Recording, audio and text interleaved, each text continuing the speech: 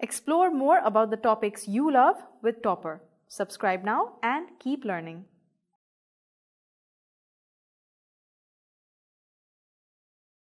Welcome to this chapter in which we talk about the different types of meiosis in short.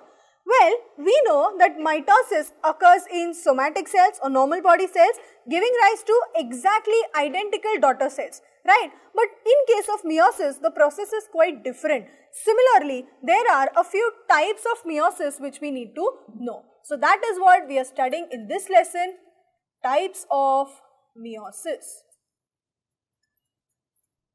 Yes, we will be talking about the three major types of meiosis which we know. The first one is the one which is responsible for formation of gametes. Hence, it is called as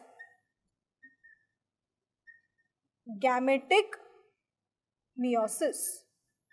Okay. Then, the second one which is called as zygotic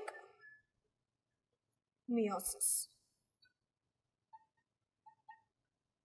And the last one, that is sporic meiosis. So what exactly are these three types? Let's have a look at all of them one by one.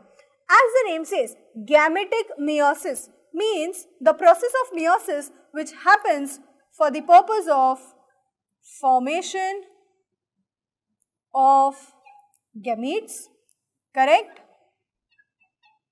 Formation of gametes in higher organisms, right? All the animals that we have, all the plants that we have, they have these specialized reproductive cells called gametes. Formation of these gametes happens with the process of gametic meiosis. So what will be zygotic meiosis responsible for? Yes, is it responsible for formation of zygote? Yes, it is responsible for formation of zygote. Wait a second, zygote means the organism, and organisms are usually diploid in nature. So how can meiosis form organisms? Well, the simplest logic is this process, this phenomena occurs in the lower plants. Which type of lower plants? Those lower plants which exhibit the haplontic life cycle. Yes, the haplontic life cycle.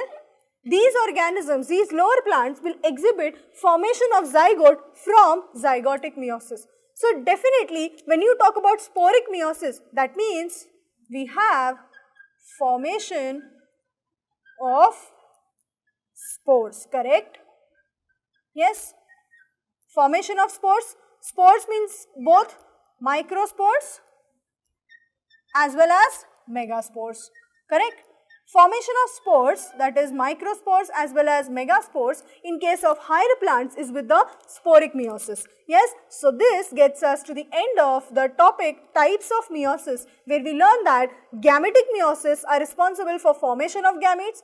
Zygotic meiosis is responsible for formation of zygote in case of lower plants. Which lower plants? Those which will exhibit the haplontic life cycle.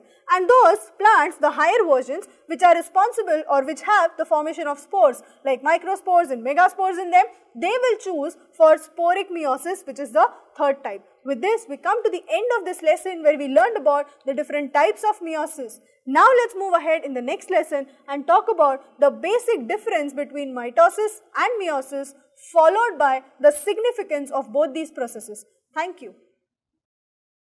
Explore more about the topics you love with Toppr. Subscribe now and keep learning.